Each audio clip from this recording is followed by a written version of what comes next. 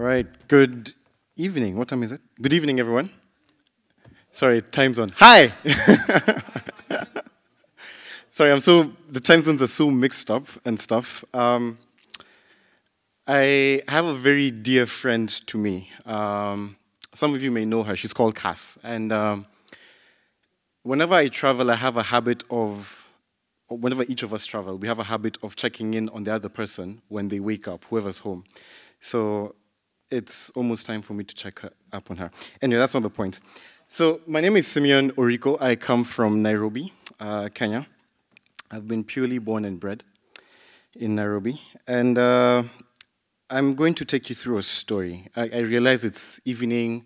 A lot of our heads are pumping with all sorts of different information. And I figured maybe a good story would help us all unwind. In 2007, I went to college. It's in a town called Eldoret, 6 hours drive from Nairobi. And it's a very green, quiet place. Now, from the main junction, from the main road to the school where I used to go to, it's about a 9-kilometer drive. Now, the interesting thing, there are only two things that you see on that 9-kilometer drive. You'll either see lots of tea. You might know Kenya as being famous for exporting tea. And you will also see very, very, very many secondary schools. A lot of how the culture in Kenya works is that a lot of people value education more than anything. Well, I think mobile phones are beating education because I've heard stories of people foregoing meals just to save up to buy the latest mobile phone. So what people do is that people come together as families, as neighborhoods, and they decide that our neighborhood needs a school, and they put up one. So on this 9-kilometer stretch, there's a total of 27 different schools. There may be more right now, I don't know, but there's now 27 secondary and primary schools. The secondary schools alone are 13. So in college, I got elected as the chairperson of the computer science club, and we were looking for activities to do, as student activities are for the computer students. And I remembered the number of schools that were around, and I figured and I asked, how many of these schools have a basic training in digital literacy? And so we did a spot check. Turns out none. None of the 13 secondary schools at the time had any form of digital literacy training. No computers, nothing. And I thought, how about we take our laptops and let's just go on a Friday afternoon and just show them that this is Google, this is Twitter, this is mail, and this is how all these things works, and let's see what they say. And that's exactly what we did.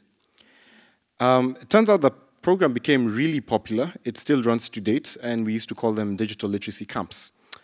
And these have been run in a number of schools, not just in and around Eldoret, where I used to go to school, but in Nairobi, in Uganda, in Senegal. And it formed the basis of what I want to specifically talk about this evening, sorry. I'm in Kenyan time. This evening. I finished school and so for those of you guys who are interested in statistics, only 2% of high school students graduate with any training in computers, whether it's programming or basic digital literacy. Only 2% in the whole nation.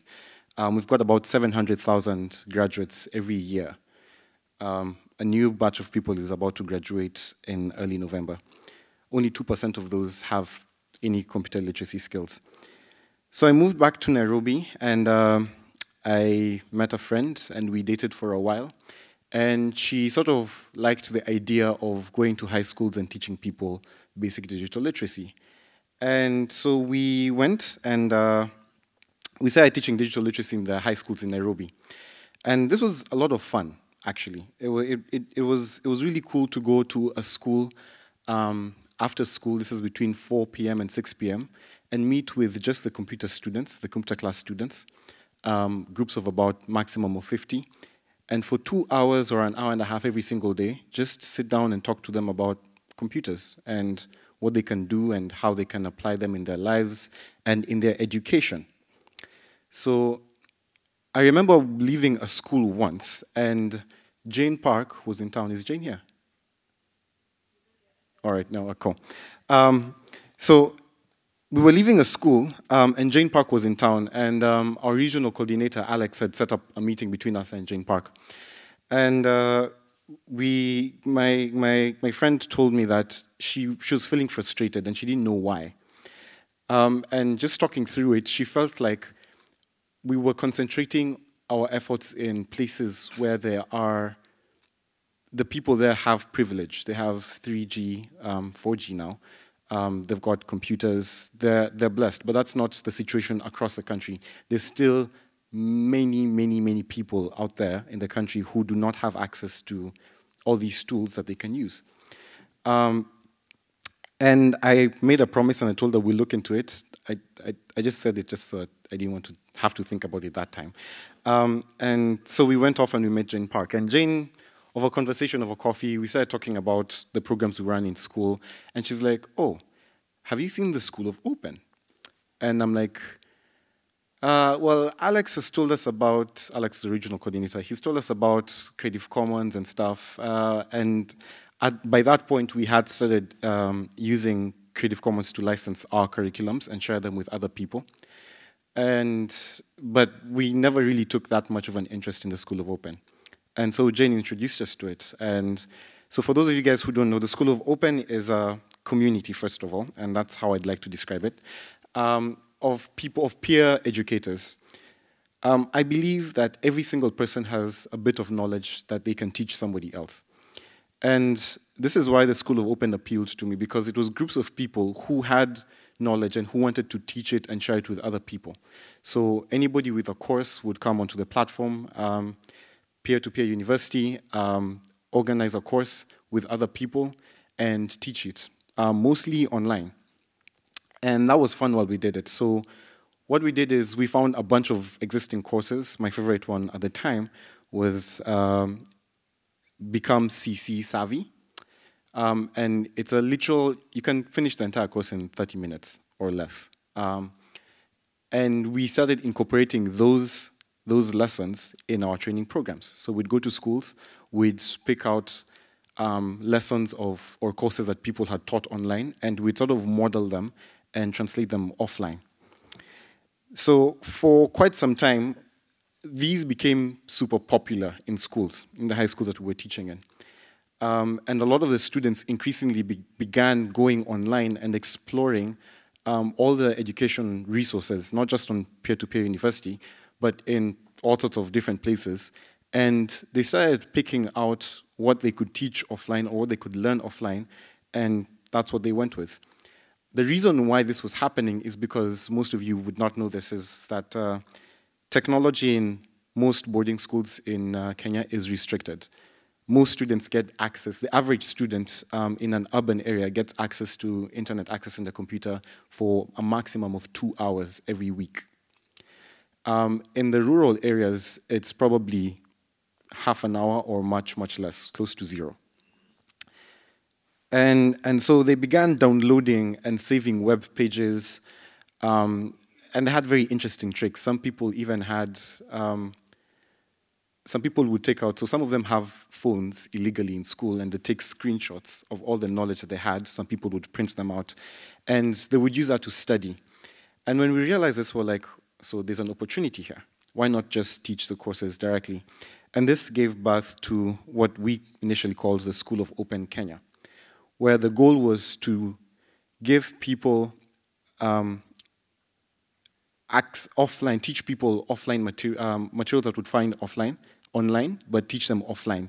And we had to model these materials and, you know, sort of rebuild them almost in such a way that they would be relevant to these people. So it turns out School of Open Kenya was a big success, and a lot of other people became interested in the School of Open. And those people are in this room. And this is what gave birth to, some of you might have heard, the School of Open Africa project. So the School of Open Africa was like, let's take this, you know, online thing and let's move it offline and let's see what happens. So Kelsey, who's right there, ran a Creative Commons for Kids program in South Africa, Cape Town or Joburg? both Cape Town and Joburg, which is fantastic. Kayode is at the back. Kayode, if you don't mind waving. Kayode is from Nigeria, and Kayode has been running a School of Open Nigeria program, teaching programming and a couple of other skills to, is it university students? High school and university.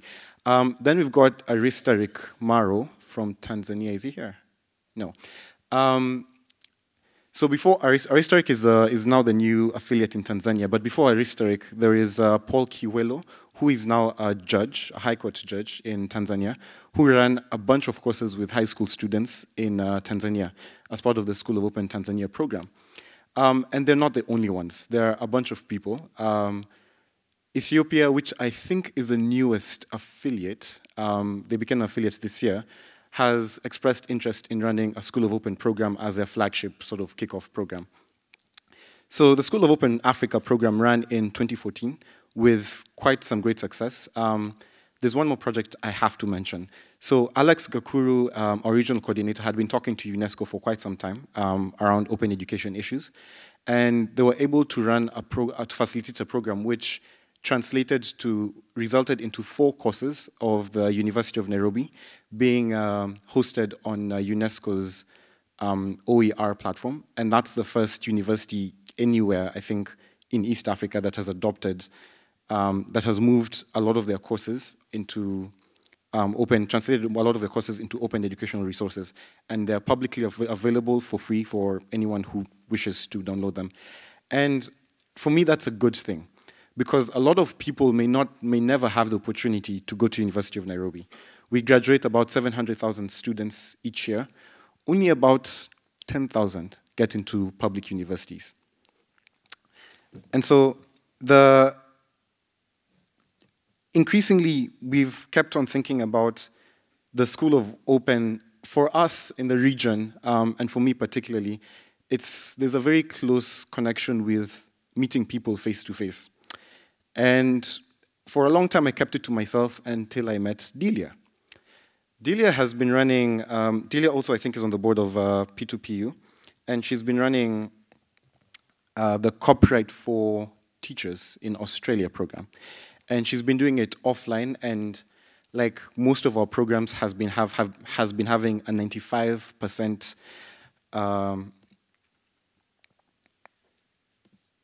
sorry, for those people who complete the courses, it's 95% of them, and which is fantastic. And the engagement levels are pretty high. There's just all sorts of benefits in doing this program offline. And I know we're not the only ones. There are a lot of people we've interacted with, both within the School of Open community and outside, who've taken it upon themselves to literally translate the materials into a model that can be teachable offline to communities that don't necessarily have access to computers or mobile phones or fast bandwidth, which is a very common problem in the African region. So this has been great, and we began talking amongst the communities, and in the mix of a lot of conversations, I got a call from Jane Park, who until recently was leading the School of Open effort globally from HQ. And the email basically said that, hey, Simeon, so we think you've been doing really awesome with the whole School of Open program, and we would love for you to take it and run it. And at first, I wasn't too sure what to make of that email. And as it sat in my head, I was like, yes, I'm going to do this because of one simple reason. I think the future of the School of Open should be more offline. I think more and more people should have the opportunity to meet and to share the knowledge in person and to benefit from the in-person sort of connections that people make. I told somebody when we were coming that this Global Summit feels like a high school reunion because there's all these amazing people that you've worked with for the last 2 years, and it's been hard to find time to meet up with them, and we're finally here, and everyone's giving each other hugs. It's a really good, there's a lot of value in being there together face to face. And this is what we want to translate offline. So And I'll give you an example of one of the things of two projects that are currently, one is currently ongoing, and a second one will launch next year in January. So P2PU has this project called the Learning Circles. And what it is basically study groups in partnerships with libraries. So people, if you have a course, you can organize on peer-to-peer university or any course that's already up on there. And I encourage you, please check out the site, p2pu.org or schoolofopen.org. And pick the course, partner with one of your local institutions, one of the local libraries, and run a course for 90 minutes every week for about 6 weeks.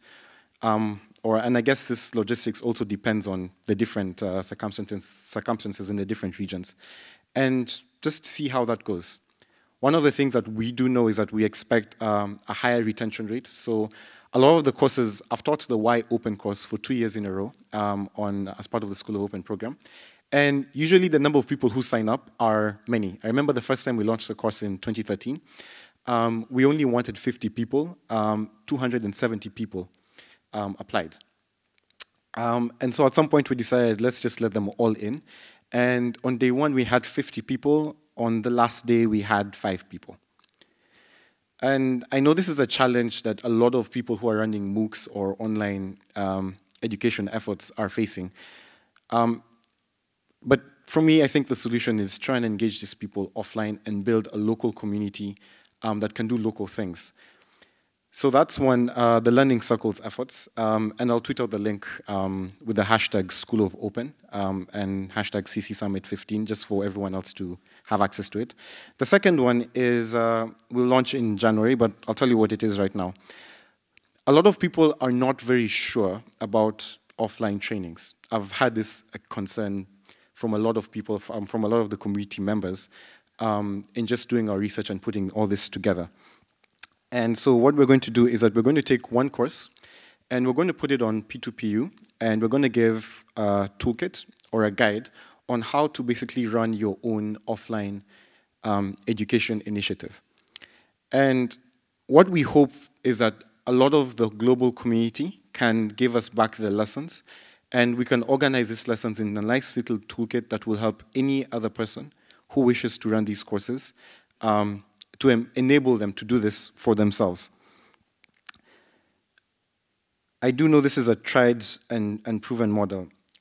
Let me go back to my story. So I made a promise to my girlfriend at the time, and the promise, when we were discussing about why she was feeling a bit edgy, was because she had a burden for a lot of people who do not have access to the digital world.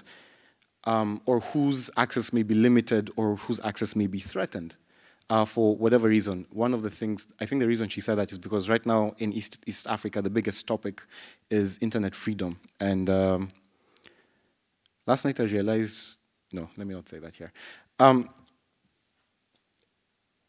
And the promise I made to her was that we would move our entire effort from just running online programs or teaching people who had access, and we would do every single thing that we can to take all these opportunities to those people who are offline, who do not have the opportunity to learn or to access anything online. I am very proud to say that this is the first step that I'm taking to fulfill this promise. But I'm starting to also realize this promise is not necessarily for just her, but it's for the countless of other people who the skills that they will learn, and the opportunities that will open up for them will hopefully create for them a pathway that will enable them to sustain themselves, to do something awesome. And I believe everybody who creates anything is awesome. And not only that, but also to grant other people, through their interactions, to grant other people a chance as well to find new opportunities, to learn new skills, and to build each other. So my pitch is this. Please join the School of Open program. Please help us take all the awesome things that you are doing. You don't have to do anything new. Just think about all the awesome projects. One thing I like about the Global Summit is that it's a showcase. I get to meet a lot of different people doing a lot of different and interesting things. But it is my hope that we will take everything that we're doing and translate it offline to all those people who are not able to access it and bring that generation of people on board and make this a more inclusive community. And I think having more people on board also gives us the opportunity or gives us the privilege to co-create better, to gain new perspectives, and to create a richer and a more diverse community. Thank you very much.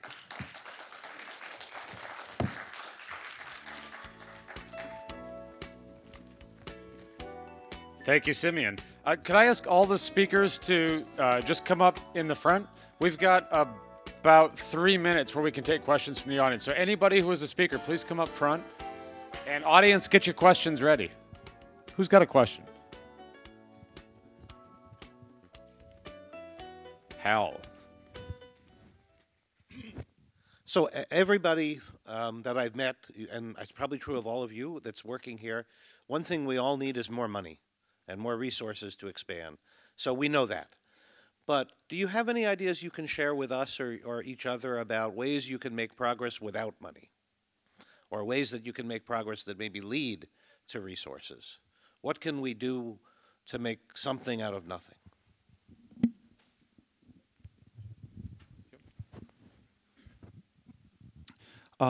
Let me tell you about something that we hope we're going to be able to implement this year in my department, which is so my department also includes the Arabic program, and all university students, even though it's an English language university, are required, even though they're native speakers of Arabic, to do 1 semester of advanced Arabic. It could be a literature course, it could be something else. I've instructed the coordinator to develop material to compile a kind of reader for the different types of multi-section courses that we have in Arabic program. One of the things we hope to do, that I hope to do, after we get through the little steps that we discussed in the presentation, and after we have our website live, I mean, it's almost finished, but once it's live, is to be able to, place a license on that material and make it available to all instructors of Arabic in Lebanon. In a country in which the teaching of Arabic is deemed very kind of outdated by students, material seems to be very classical in orientation, etc. And so that's, moving to the production side as opposed to the receiving side of material is one small way that is, marginally cost effective, if you will. So I'll just chip in. How we run our programs has been quite a bit without funding, most of them. And we partner with already established organizations, mostly high schools. These high schools already have the resources that we would initially, without them, we would initially have to spend. So everything from sometimes bandwidth or the computers. Sometimes it's just space. And the students are already organized in either clubs or certain classes.